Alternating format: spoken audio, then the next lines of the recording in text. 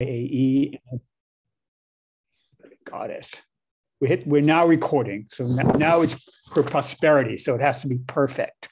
Again, I'm the executive director of Equity Gallery. And thank you all for coming. And I'm just going to talk a little bit about Equity Gallery for those that don't know who we are. We're on Broome Street, down the Lower East Side. The gallery has been in operation since 1947.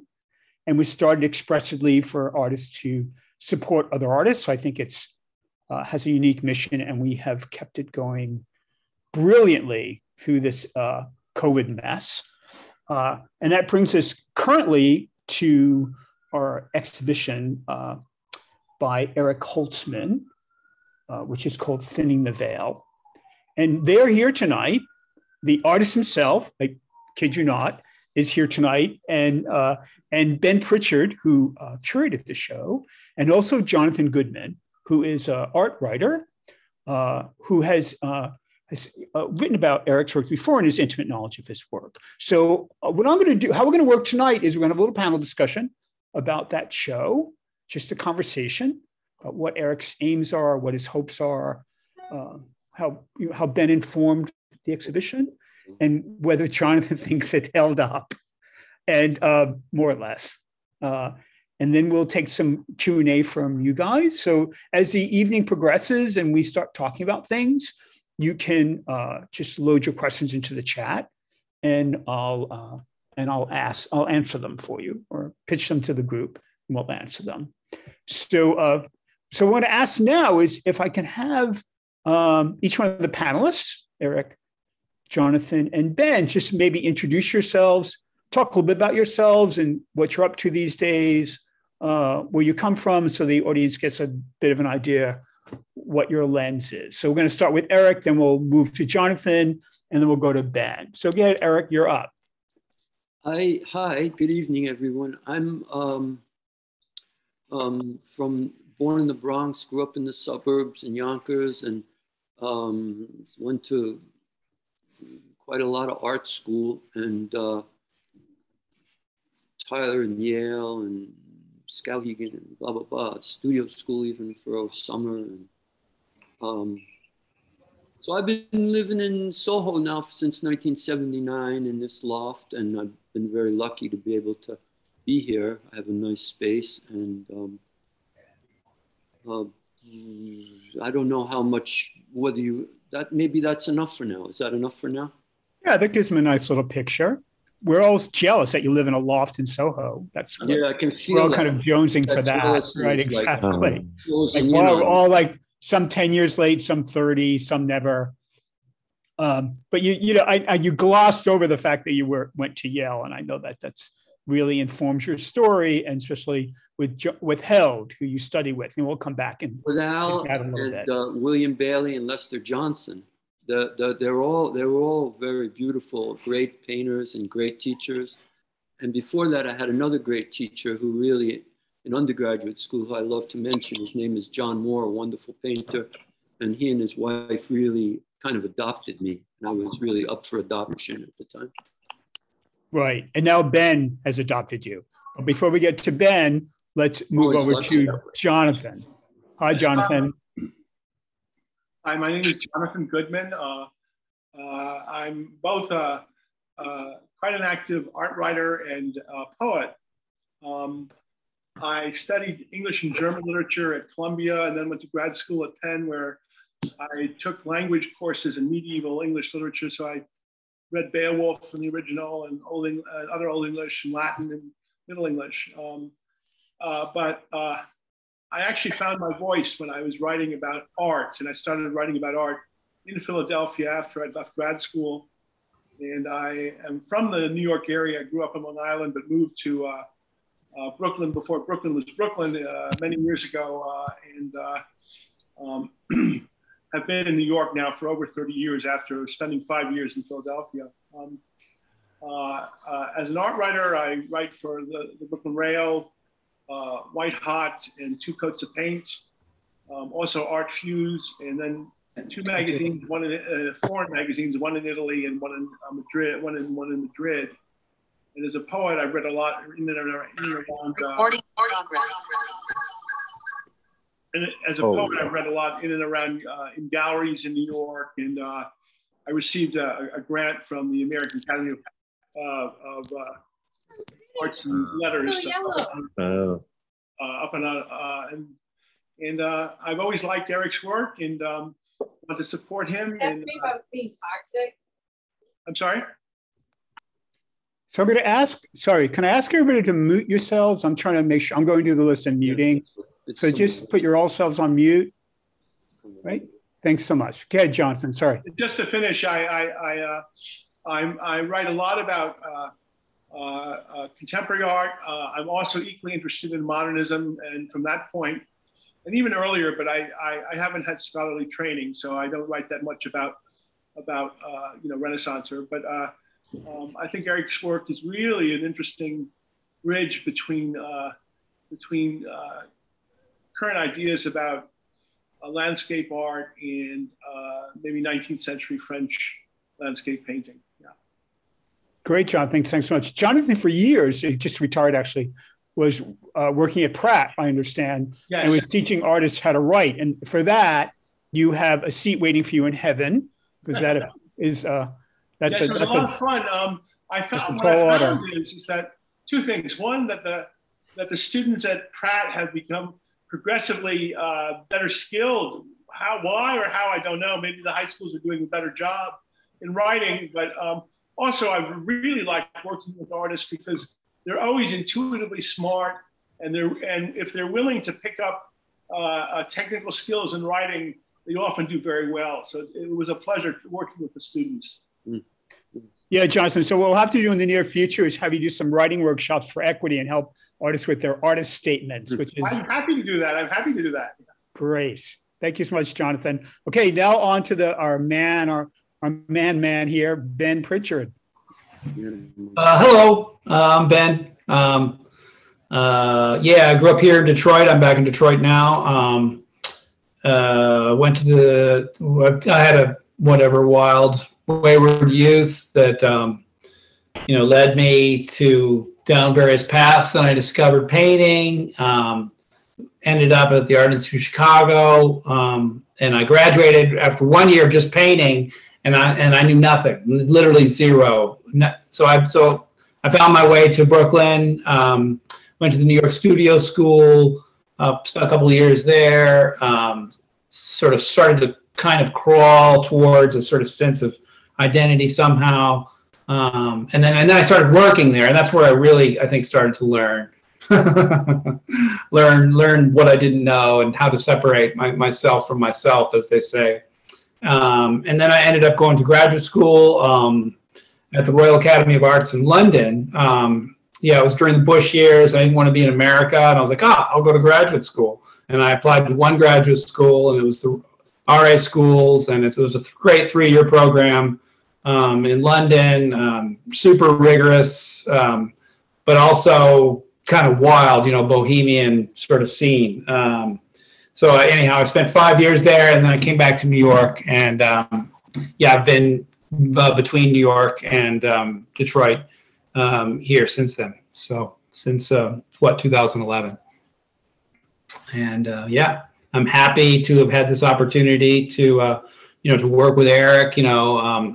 I don't even know how I know Eric, but I've always admired his work, and having this opportunity present itself was just I would say my general interest is in how does one maintain artistic practice over decades? How does one continue to grow and expand as an artist, as a human being, over the decades? And Eric's a great example of that. So I'm honored to have been a part of this with you. Okay. Thank you, Ben. And we met at the studio school. Did we meet there? Yeah, but I didn't study with you. What's that? No, I don't think so. Yeah. Okay. But I was teaching, and you were. I don't Probably know. when I was working there or something. Yeah. That was crazy. Great, Ben. Well, Ben, did a very successful show with us at Equity Gallery, and has been a big supporter of the gallery, and introduced the work of Eric to me during his show. Said, "You've got to show this guy," and I was very excited about the work. And then we just were waiting for COVID to sort of unwind, so we can get to Eric's studio and see his work.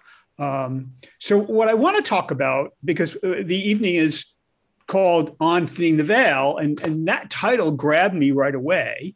And I thought that, is as good a place as any to begin talking about the show. So Eric, can you talk to us a little bit about, that title and how, that title informs the work and what were you thinking about when you took that title? And I think it's, I'm intrigued by it. I never thought I'd have to explain it, but here goes. I'll make an effort to do that.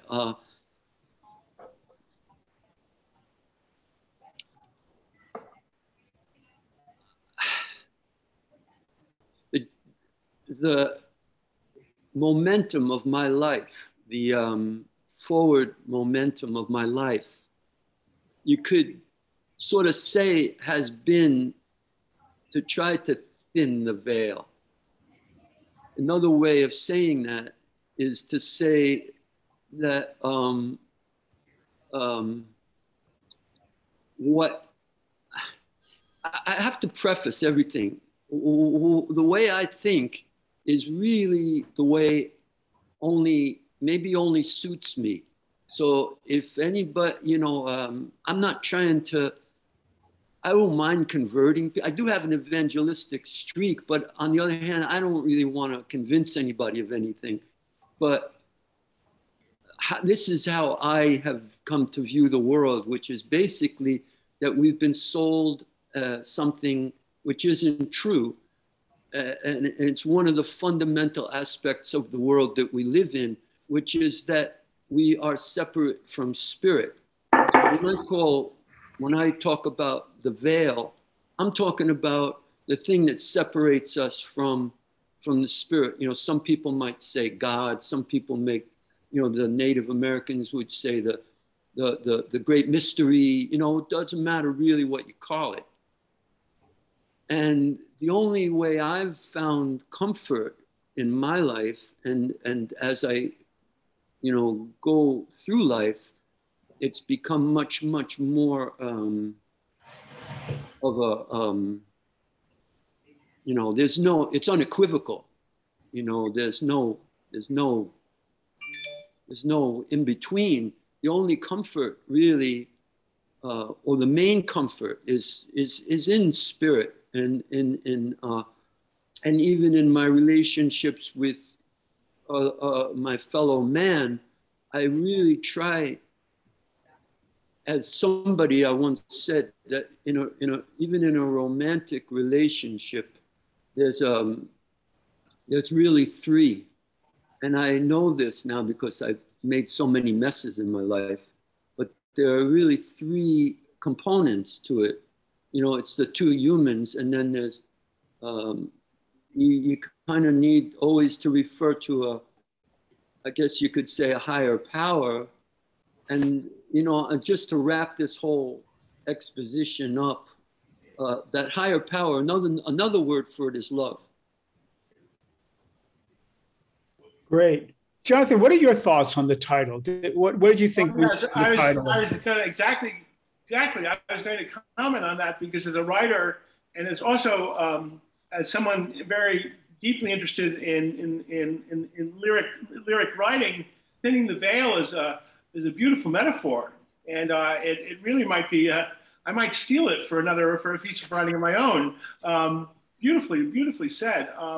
The other thing that if we can tie it specifically to Eric's work, that sometimes I feel when I look at his work that it's as if there's a mist or a veil in front of the imagery, and that what Eric does is he makes it thin enough so that the mystery that exists in front of the imagery is just transparent enough to give way to the actuality behind it.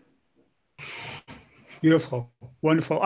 When I first saw the title, I was thinking about Renaissance altarpieces, right? That there is, and then the Albertian veil, right? The idea of, sort of the surface, and behind that exists the divine or the truth, right? So beautiful. I do want to make the point, though, that Eric's work he invokes spirituality, but that Eric's work is very much about the real world and about the landscape and about trees and branches and foliage. Foliage especially is a big deal for Eric. And I think it's important that we anchor our perception of his work in that reality. Wonderful. How about you, Ben? What did you think about the title and how it related to the work? I think it's great. I think I badgered Eric, to get more specific and honest with himself about, his paintings, because I think, he wanted to call it the show paintings or, something completely prosaic like that to me. And I think that the more personal we are with ourselves, that, Eric's a fantastic example of this, of someone who's constantly working to be as honest as he can with himself and his own metaphysics and his own physics. And I want him and all of us really to bring that to bear, on the larger painting culture, to share who we are in that embodied sense, and it sounds kind of hippie and kind of it's kind of maybe ick to some people, but I think that's a very crucial aspect about the work that doesn't really get talked about a lot, and probably for good reason, for some people. But I like to kind of dive into the metaphysics, things that are outside the realm of just the pure practical. Because painting is, it's a very simple ancient practice, paint, canvas, it's like cooking, pigment, binder, but then what you do with it and how that connects to you, is what is mutable over time. And, and his entire show, it was a shock to me to see all the different work that he'd done. I thought of Eric as a landscape painter, as a guy who goes out and paints trees. And when you see the show, you see it, there's a lot more going on. There's a whole kind of, there's a tough narrative that emerges from his work. And that's what I'm interested in. So, I think it's a great title.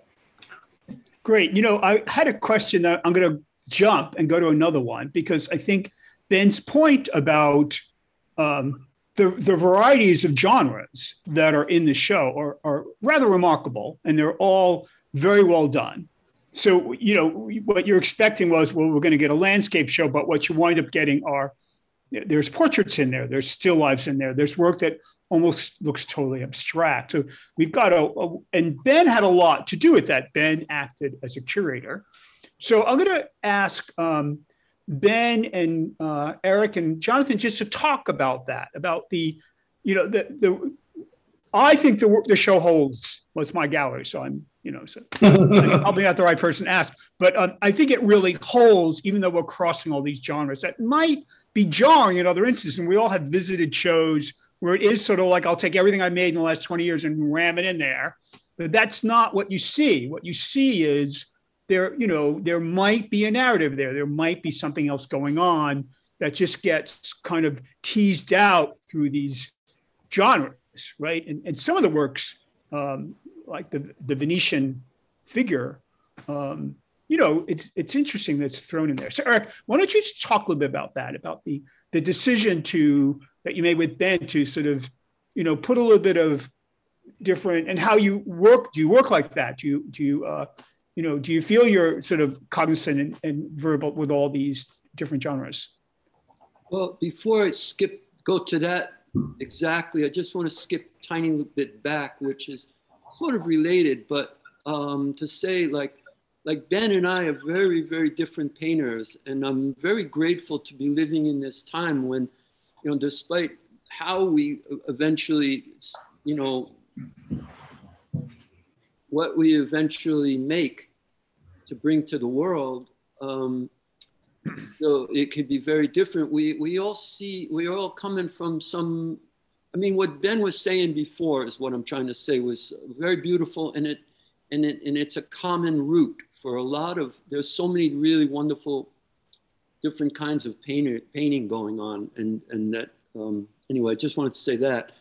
And as far as the question you just asked, Michael, I think at its root was an idea I had very early on about the French painters in the late 19th century, how in a sense they painted their lives and that they could move from genre to genre and, you know, paint the breakfast table and then go paint a mountain. And I really wanted to be that kind of painter and to have a sort of approach to painting that could bring all of it together.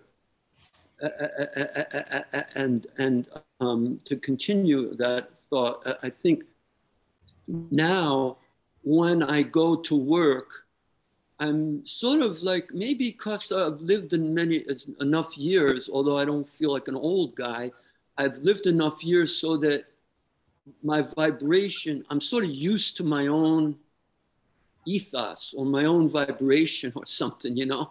So I kind of have an idea of what something's supposed to feel like when it's done, whether it's an apple or a tree or a face. Although, you know, it does change, and there are some paintings in there that came really quickly, you know, a day, maybe two, maybe three. And then some paintings that evolved over, you know, what's that word I'm looking for? Eons? Long, way too long, you know. But mostly that's because I don't really know how to do. I don't really have especially now, I'm going to say, I hope I don't go on too long. If I do, I told Michael before to kick me under the table. When I was younger, I was more of a conceptual painter, which I think is more modernist and more, in a way, the way I was trained, and more like the teachers I had. Being conceptual, to me, what I could say is you sort of have a set of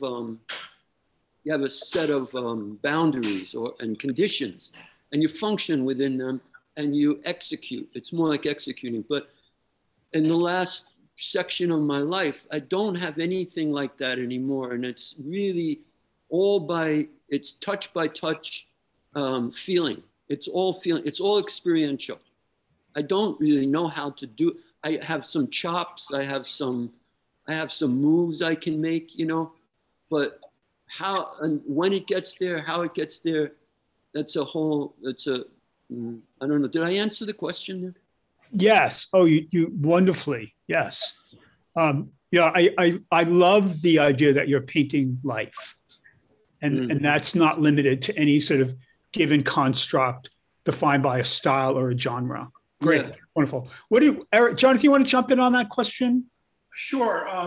What comes to mind for me, since I've been writing as someone describing contemporary art, but also with a strong interest in what's behind it, the history behind it, is that Eric's comment about late 19th century French painting, I think, should be emphasized.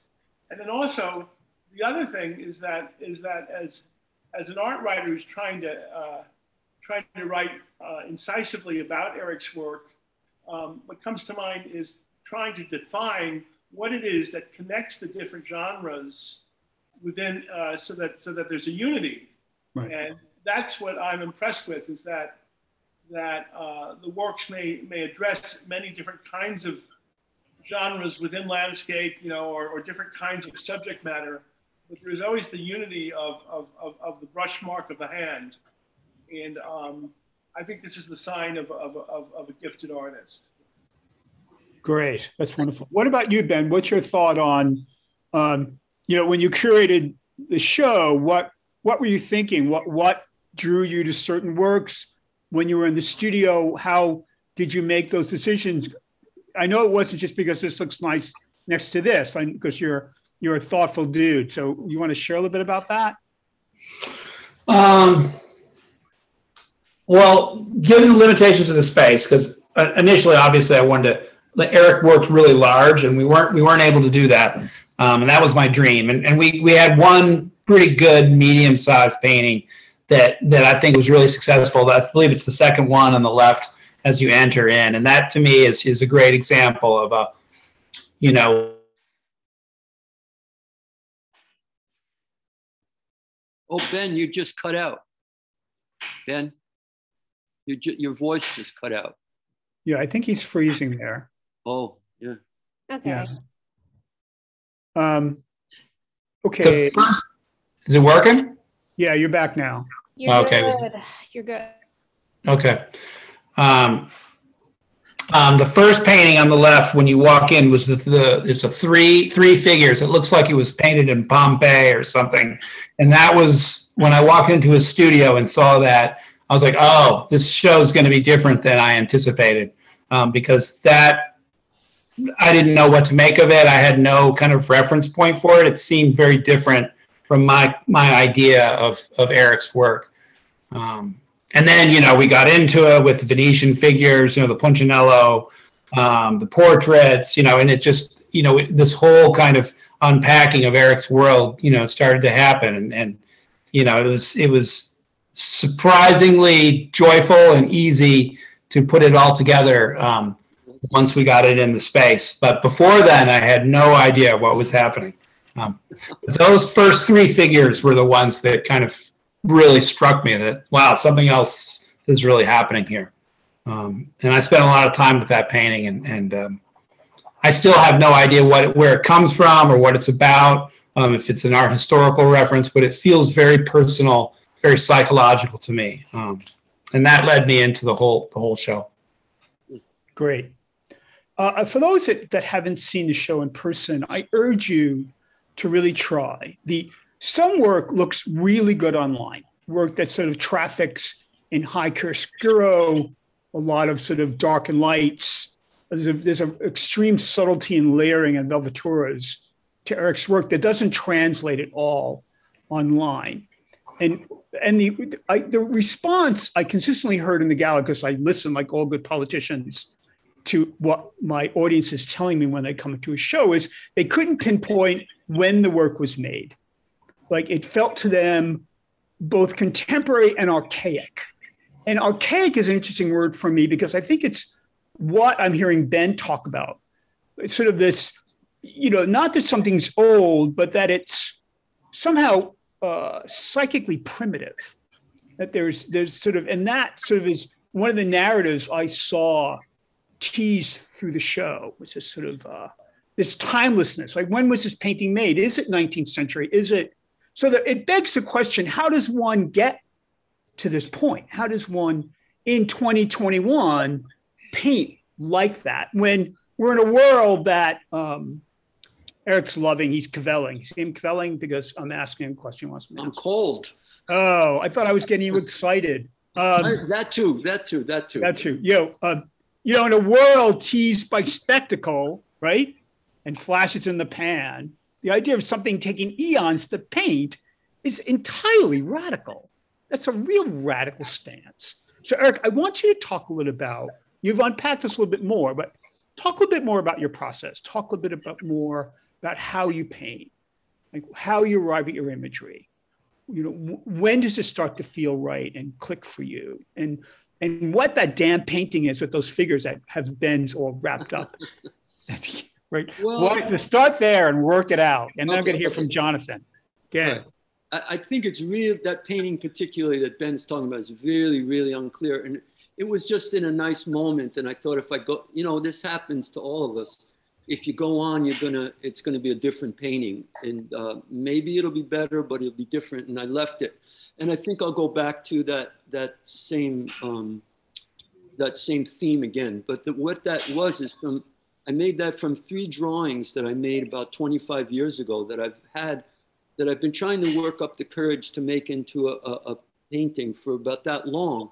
And there are 2 women on either side and a man in the middle. And it's sort of a switcheroo on the source, and I don't know how many source paintings there are. I only know the Courbet one where the woman is the source, and the woman really is the source. But those 3 drawings they weren't made together, but they were put together 25 years ago. And they had something to do with the way I felt when I was a father for the first and only time.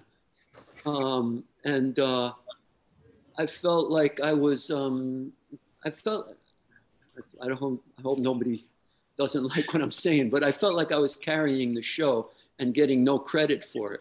So there I was, you know, I felt there was the man in the middle with a jug of water, and that was symbolically carrying the, you know, the source, and on either side was a woman.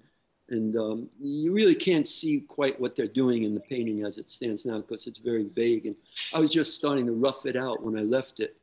The woman on the left, there's also a child, a sleeping child next to her. As far as the other questions go, what is it all about, in a sense, is what the question is, I think. And I think the clearest answer may be, I could answer it clearly, most clearly through these two portraits that are in the show. And those two portraits I worked on for, I think, about 3 years. And what I realized as time went on was that I didn't want you to see just, the girl in the portrait is a pretty girl, but I didn't want you to see her as just that. And I guess I guess there's something is an event. I do have an agenda, you know, and I don't really quite like that about myself, but I do have one. And what I really wanted to get across somehow, and what Jonathan was talking about in these veils and, you know, and time and all these things, I really wanted you to see that when you looked at this woman in this painting, this young woman in this painting, you're not really just seeing her, you're seeing perhaps countless lives where she had maybe in another life been you know, on one life she could have given birth on a battlefield and been, you know, her and her child lives could have ended like that. She could have been a countess in another life, and in another life she'd be a male. In other words, what I'm trying to show in these paintings is that we have, I don't know, it's like what paintings, you know, if you go back to portraiture before modern times, you saw through the face into, you know, and a lot of time, you saw through the surface, and in a way seeing into time. And it's all at once. You see what I'm trying to say? I don't know if I'm expressing it that well. Very well. There's that.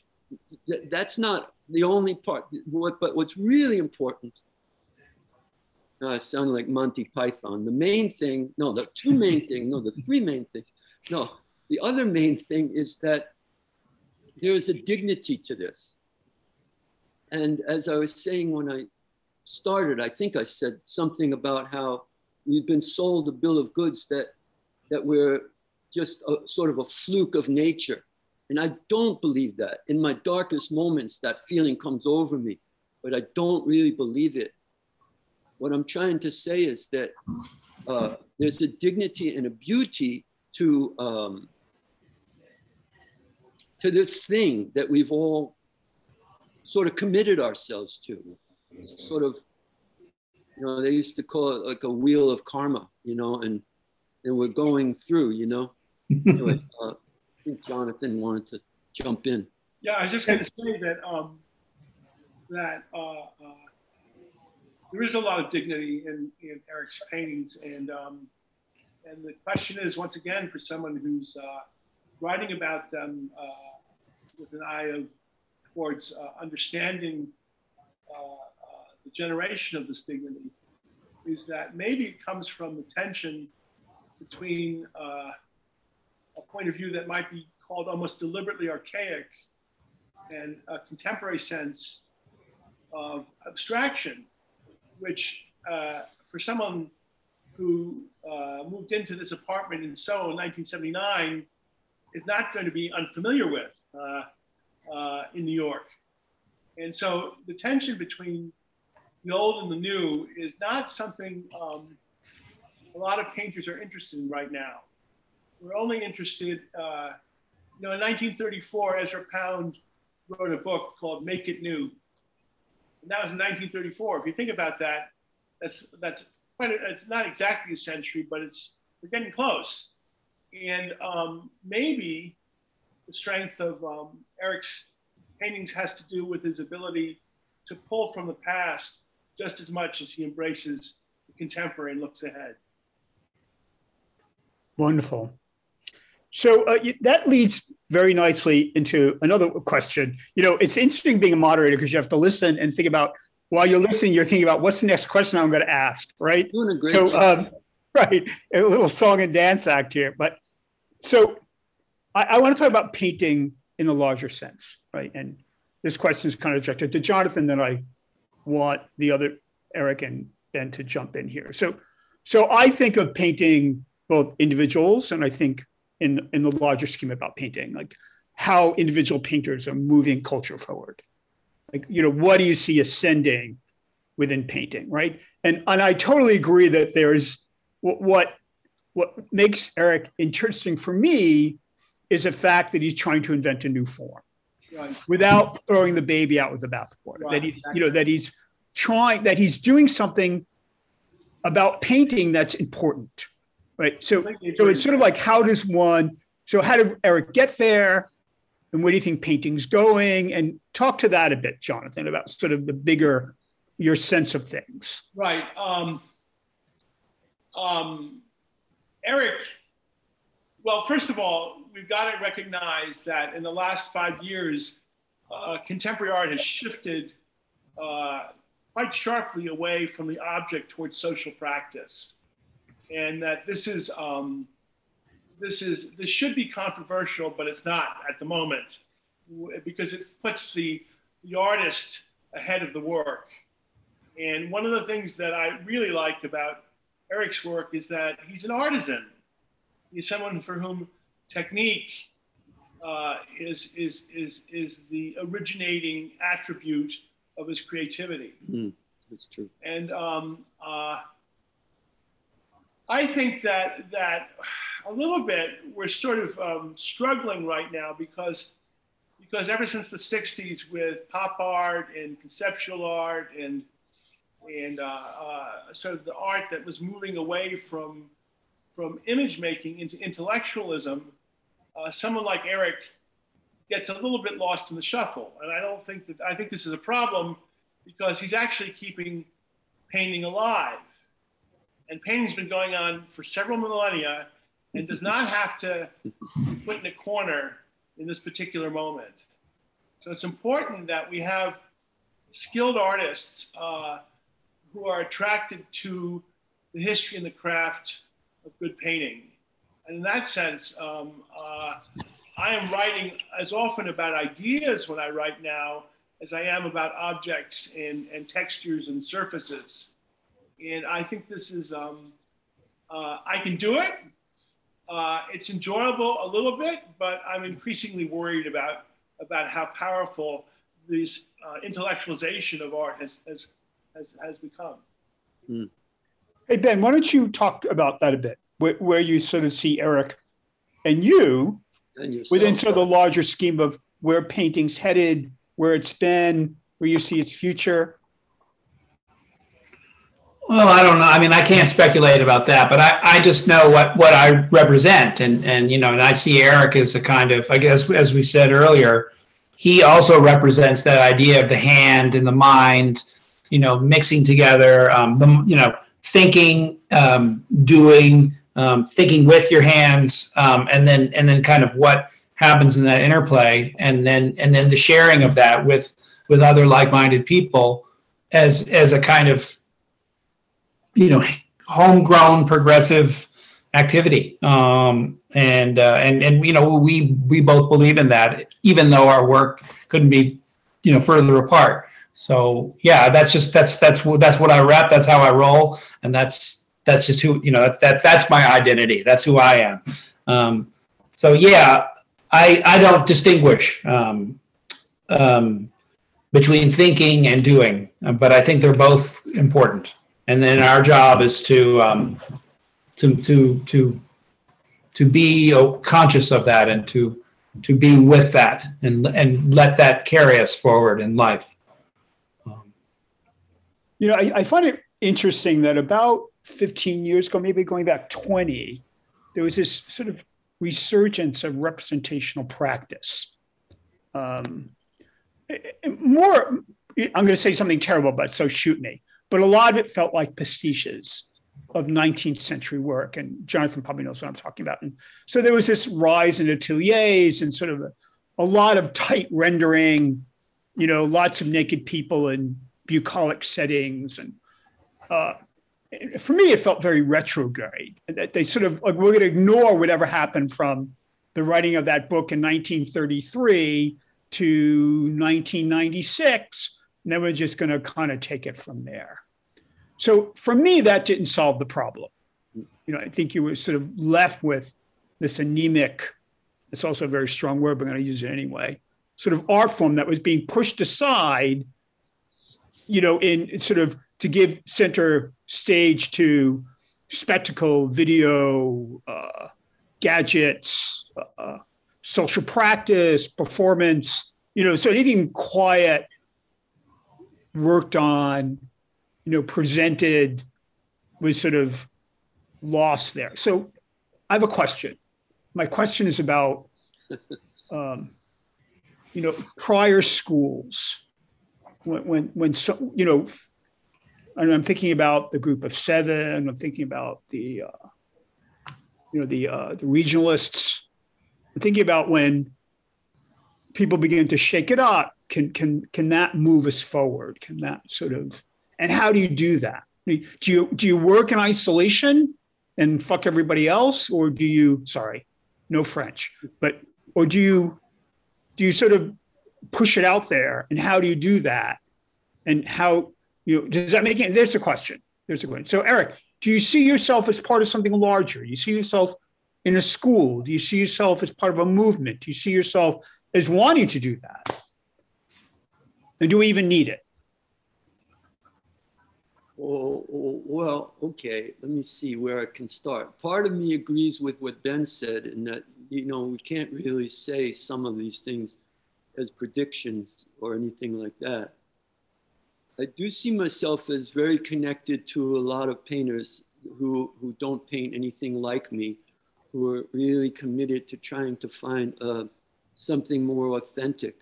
I think it was either Ben or the other Ben, Ben LaRocca, or it was Peter Bonner. Somebody used the word pop, what's that phrase? Popstraction. So, and then there's also all the pop kind of representation. And zombie representation, zombie abstraction. Okay. Right, it's all styled. That's what you're saying. It's all styled. Yeah, and it's also kind of denigrating to what I like. It's not dignified. And when I think, when I first saw Fra Angelico, for instance, and I mean, I just, you know, these painters were not. They weren't kids. They were seriously carrying humanity on their shoulders. You know, they were moving things forward. I think there are a lot of painters who have adopted, you know, very, very high-minded, beautiful. I understand adapted may be the wrong word. They've grown into, in response to the world we live in, a very high-minded and beautiful and sincere desire to maybe move things forward. As far as the world at large goes,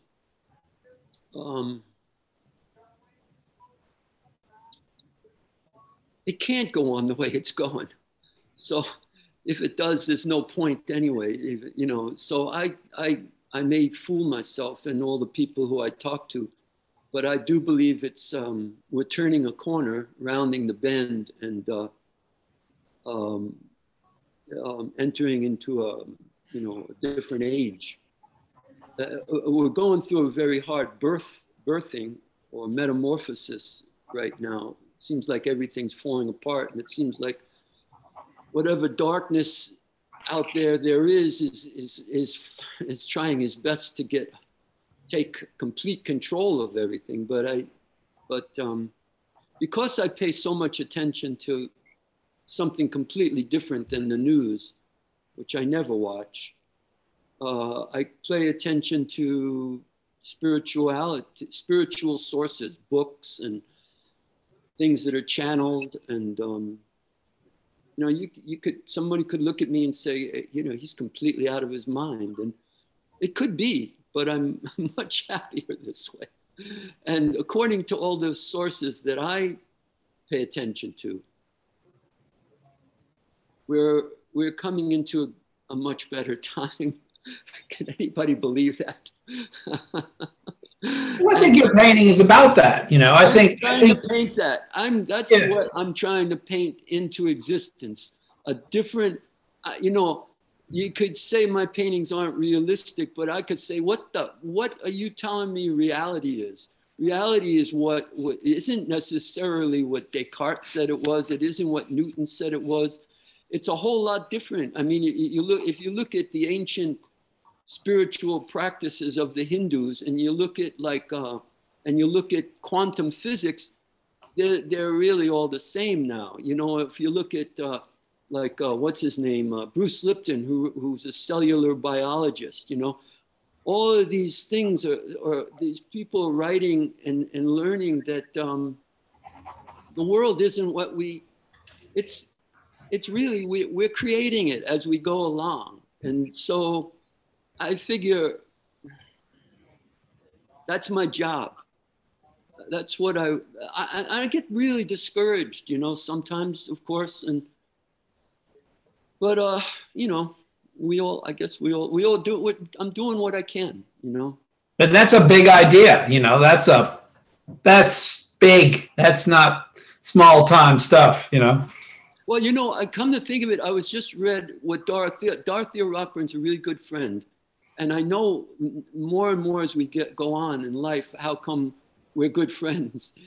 She wrote something in this month's Rail about, you know, in her show that is up right now, a beautiful show about Giotto. And Giotto, and her feeling like that, you know, feeling like some connection to Giotto, and the idea that you're bringing emotion into, in other words, it's a big idea. And I think when I first went to Europe when I was 30, I was much older than all of my friends who had been already. But it was the right time for me to go. And that, like I said a second ago, prior to modern times, artists were grown-ups and really they were vision people. They were people of vision. They were people who put the whole, my impression was when they painted Christianity, they weren't just painting a story, they were painting everyone's story. And they were also painting for the future. These were very powerful people with big ideas.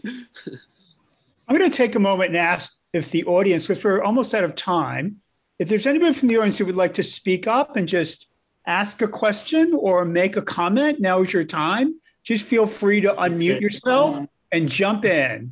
Jim, Perry, and Eddie, did you want to say something? We want to say hi to Eric. Hi, Eric. Hello. Hi, guys. It's been a long time. We hope to get in to see your show. Is it still open next week? Yeah, it'll be up through Saturday. Okay, we hope to get in. We haven't been into New York in 2 years or more, but this will be the first. Because of COVID. But Eric, I find this whole thing extremely inspiring. I totally identify with what you're doing and the whole sentiments expressed here. Could I just say something real quick before it goes on? It's really scary to say this stuff in public without, you know, it's something different if you just say it to a close friend, but to say this stuff in public, I'm like kind of shaking inside a little because it's scary. It's a little bit like, it's a little odd. Well, you're daring not to be ironic, so that's always a challenge. I run away from irony usually, right. unless it's very funny, you know. Does anybody else would like to jump in and say, ask a question? We have a couple of minutes. Anybody from the audience? Jacqueline, did you want to say something? You seemed like you wanted to say something earlier. Unmute yourself, Jacqueline.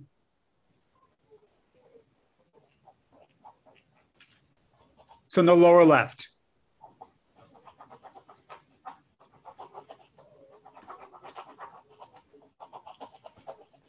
No. You see, Kathleen, no, we're not hearing you. no, she can't figure out how to unmute.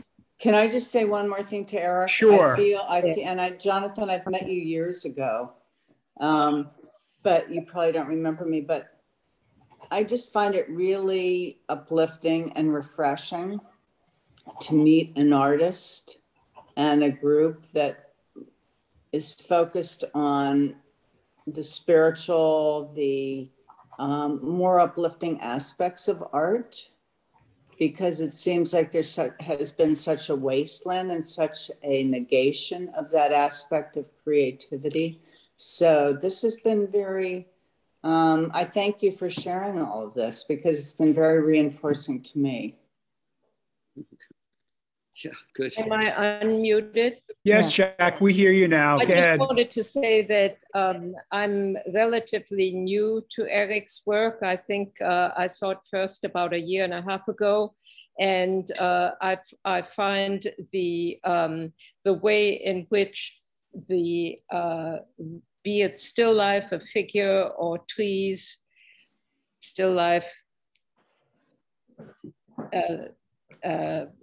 Representation of people or trees, which are of course three very traditional genres, whether he is working that way, his paintings embody something way beyond what they represent. They're very beautifully painted. There's a great love and understanding of craft, but they also carry a kind of authenticity to themselves that is true of painting whatever, and in all the varied ways that painting can surface. Well, you know, I don't think anybody could say anything more, could really top that, Jacqueline. I think that really about says it all. So Jonathan. I think you should tell all your friends to come to see the show. And Jonathan, you have some closing comments you'd like to share with us? Yes, the word that I picked up from the most recent comments is authenticity. And right now, we've got a lot of work, and we've got so much work being made, and so little of it has authenticity. And authenticity is a perception based on intuition and long experience, and both on the part of the artist and on the part of the artist and part of the audience. And for me, the most powerful aspect of Eric's work is his authenticity. Thank you. Thank you. Great. Okay, so we're out of time. So I think you should give Eric and Jonathan and Ben a real round of applause. That was a beautiful talk. Thank you so much. The show is up until Saturday. We are open Friday after Thanksgiving. So if you need something to do after you've turkeyed out, come. There's a lot of joy there. I can tell you that there's a message there that just lifts you up. We're going to say goodnight now. Thank you so much. Thank you so much. Thank you. Thanks, Ben, Eric, Michael, Jonathan. Thank you. Excellent. Thank you. Happy holidays. Bye. Happy holidays. Happy holidays. Michael, thank you, Ben. Thank everybody else. All right, brother. Did you say Bubba?